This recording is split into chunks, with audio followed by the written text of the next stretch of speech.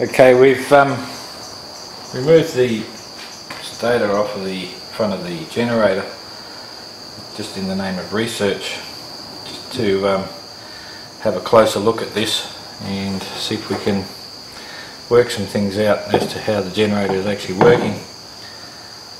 So far what I know is there's a motor as well, the battery hooked up, we push our start button, and from the start button this thick wire that goes into these windings, our coils, and then it comes out and goes to ground. Now with the brushes themselves, there's two insulated ones which are bridged together and also bridged to another three wires. One of these wires goes through to the big inductor, the other one goes through to ground, which is the box itself. It has a copper strip inside, and that of course is hooked to the ground with the battery on the other side. And the third winding comes from the start button. With the segments on the rotor, there's 47 of them, which is a little odd to me, as I always thought they were an even division of the number of coils you have, but in this case they are not. What I found with that, in all points of time, at least three brushes are connected to, the brushes are connected to three segments of the rotor. So we're going to do a continuity test on each segment of the rotor.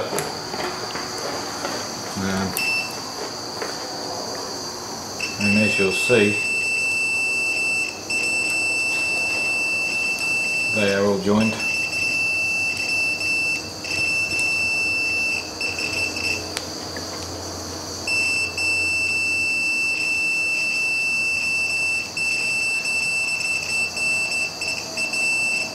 So they're all linked together.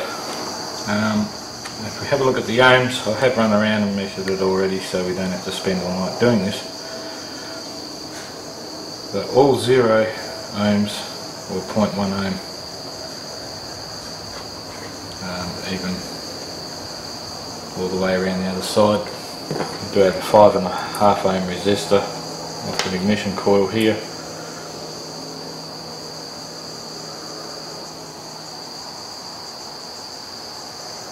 It's reading 6. I do have my fingers touching the two terminals as well, so it says 5.5 ohms, so very close to it, but every segment gives us a reading of about 0, 0.1, 0.2.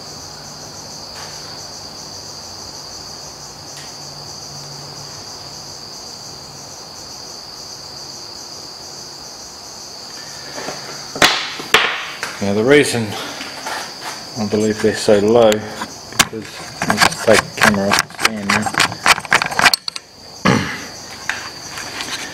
The windings are very, very thick, and there's very few of them, and they all go in the same direction. I don't know if you can see in the camera, but there's one thick one and one slightly thinner one right next to it, and it's the same on each one.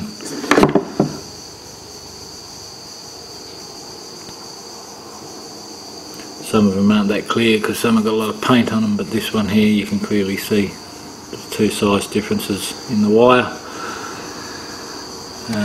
So that is how that arrangement is set up.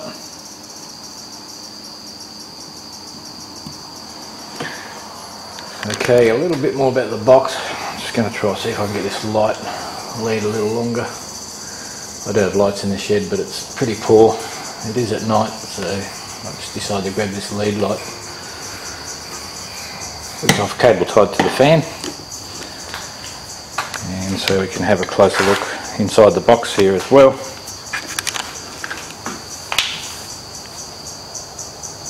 There's the heavy inductor. Now that nut in there is has the cable from the coils hooked up to it, which is one side of that inductor, and it's also hooked up to that box down the back. As hard as I try, I cannot read the writing on it as it is too faded. And we come out of this inductor and we go back into this switch here. Now I have worked out what this switch is for. If I can get the light to stay in one spot here. This here actually comes on once the generator starts. Now the reason I have that there is when you push the start button, current flows through one way, starts the generator. If the generator windings were hooked up to the battery as well, we'd just make a complete loop and probably the two would be fighting each other. So once the generator is started and you take your finger off the button, this then pulls in when you start drawing current and allows the current to flow back to your battery.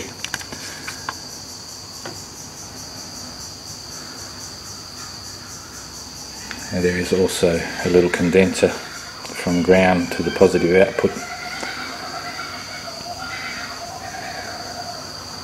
Maybe an attempt to smooth out the pulses that you would have seen when I put the scope across it on the cell, the HHO cell, which is actually hooked up to at the moment. Not very good light, trying to keep it out the road. That is our 5 ohm wire wound pot. Now with that, the more we decrease the ohms on the pot, the more current the generator puts out.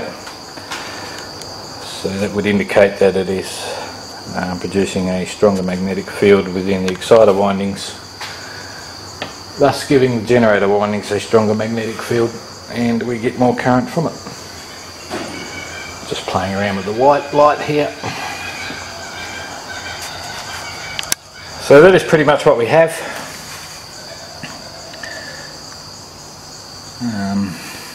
Very low resistance on all windings. All windings have continuity through them,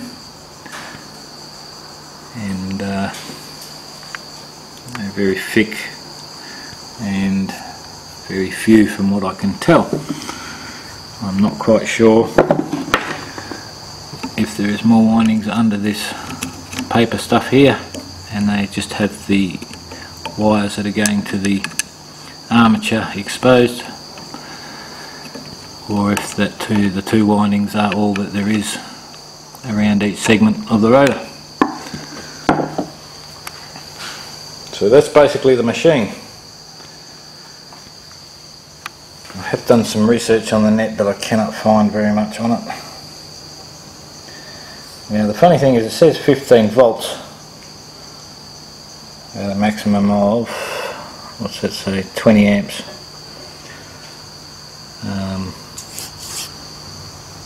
At 2,400 RPM.